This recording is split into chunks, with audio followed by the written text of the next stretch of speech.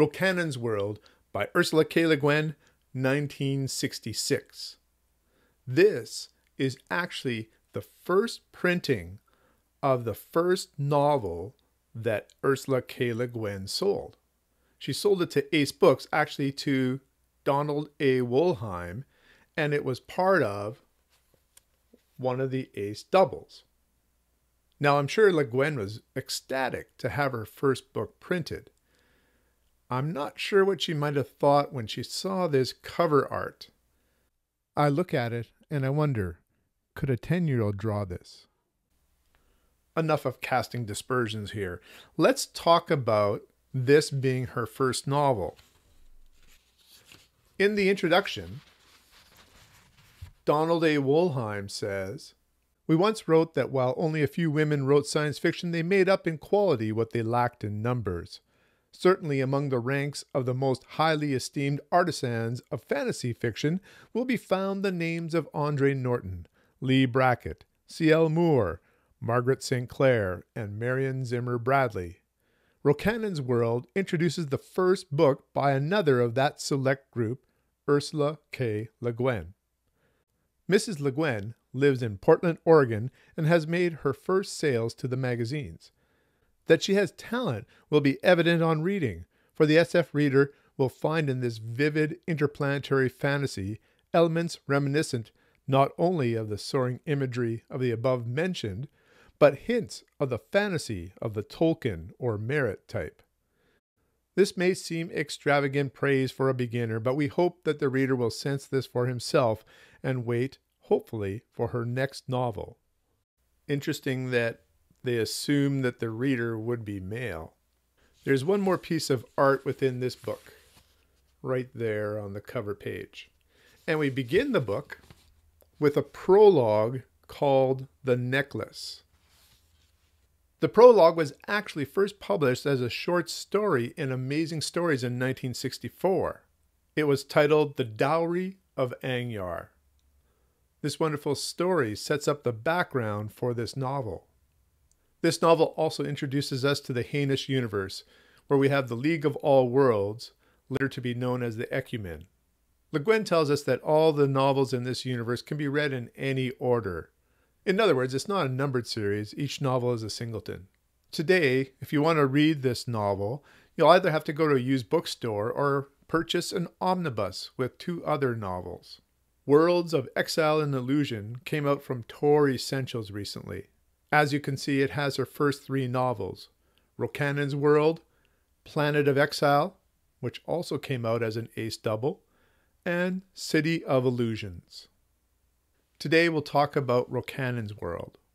In the prologue, the story The Necklace follows a princess of a castle. Her name is Semele. She is seeking this necklace that is important to her family. In this short story of adventure, she actually leaves the planet on a ship that is programmed to take her to a station where they've been observing this planet. This station is quite a distance away. For her, it doesn't seem like a long time, but her travel to the station is 8 years due to time dilation. Then the return is another 8 years. So when she returns with this necklace, she finds that her daughter is grown up and her husband has died.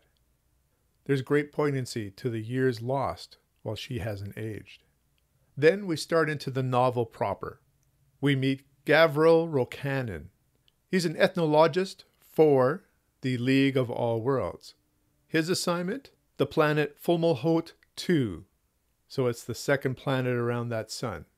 This is the planet that Semele came from. He takes a team of scientists to the world. Now, the interesting thing about the Hainish universe is that all these planets are occupied by humans. These humans, many thousands of years, used generation ships to colonize all these planets. But they fell out of touch with each other. Only recently, the League of Worlds has come into being. And they are rediscovering planets populated by humans. But these humans are different. On this planet, the humans have taken a number of different evolutionary paths. So we have tall humans resembling us. We also have short humans who mine and have worlds underneath the surface. They resemble dwarves. We also have child-sized humans, delicate in features, who resemble elves. In this way, on a science fiction world, we really have a lot of creatures that resemble high fantasy. While Rocannon is at the castle introducing himself to the Queen, his ship and his people are destroyed. And it's destroyed by technology that doesn't exist on this world, or at least by its residents. There is some other faction on this world, and they've just destroyed any chance of Rocannon communicating to the Human League of Worlds. With time dilation, even if he had a spaceship, it would take him at least 8 years to get out there to communicate with them. Or does it? Le Guin invents a technology that can communicate in real time across light years. This is the very first novel to use something called the Ansible. It's Le Guin's invention. You've probably heard of it. It's been used in many other novels. The only hope that Rocannon has of informing the Human League of World is to find an Ansible in the enemy's hands. Thus, we start an epic quest across this world to find them, to use their technology to send a message, and ultimately, to try to destroy them. There are some difficult decisions to make on this quest, and one that is more of a mystical quality as Rocannon meets one of the ancients. As we follow Rocannon, we see him make friends of different species and some enemies.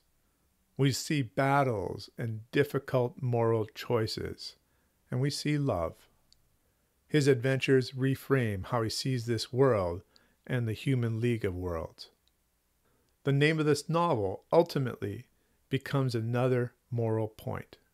Why would a world be referred to as Rocannon's world?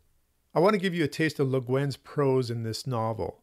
In particular, I want to show you how she begins this novel. How can you tell the legend from the fact on these worlds that lie so many years away? Planets without names, called by their people simply the world. Planets without history, where the past is the matter of myth, and a returning explorer finds his own doings of a few years back have become the gestures of a god. Unreason darkens that gap of time bridged by our lightspeed ships, and in the darkness, uncertainty and disproportion grow like weeds. In trying to tell the story of a man, an ordinary League scientist, who went to such a nameless, half-known world not many years ago, one feels like an archaeologist amid millennial ruins, now struggling through choked tangles of leaf, flower branch, and vine to the sudden bright geometry of a wheel or a polished cornerstone, and now entering some commonplace sunlit doorway to find inside it the darkness, the impossible flicker of a flame, the glitter of a jewel, the half-glimpsed movement of a woman's arm. How can you tell fact from legend, truth from truth? Beautiful prose from a beginning writer. Le Guin's writing draws you immediately into this world. Her characters grow through the adventures, and we come to see how myth and legend are formed from the story in this book. Rocannon's world definitely fits into the space opera type storytelling that was popular with ace doubles, but it also shows a depth that is unusual in these stories. There's a deep current running in Ursula K. Le Guin's writing that touches our souls and makes us question our moral blind spots. We see that editor Donald A. Wollheim is correct in lavishing praise on this new writer. I find her writing uplifting and challenging. I give Rocannon's World 8 out of 10. Recommended. I'm going to put on the screen a bibliography of Le Guin's showing the first 10 years of publications. I've read and covered on this channel Rocannon's World, The Left-Handed Darkness, and A Wizard of Earthsea. I plan to read the other 2 early novels set in the Hainish universe, the 2 sequels to A Wizard of Earthsea, and The Dispossessed. I've created a playlist for this decade-long look at Le Guin's work. It's called Author:Le Guin, Ursula K. Stay tuned for more Ursula K. Le Guin on this channel. Until next time, keep reading.